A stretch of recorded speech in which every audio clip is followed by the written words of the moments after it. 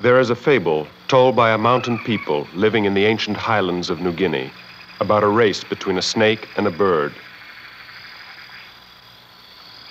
It tells of a contest which decided if men would be like birds and die, or be like snakes which shed their skins and have eternal life.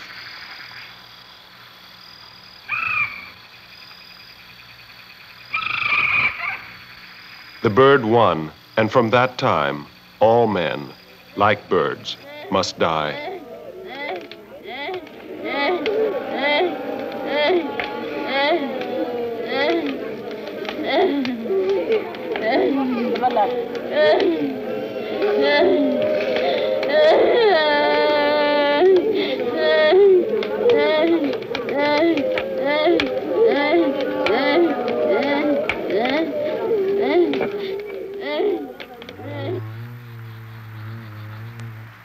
Among those who tell why men must die is Wayak.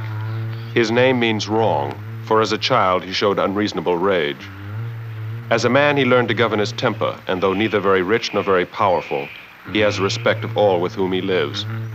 He is a warrior, a farmer, and leader of the band of men who guard the most dangerous sector of a frontier which divides themselves from their enemy.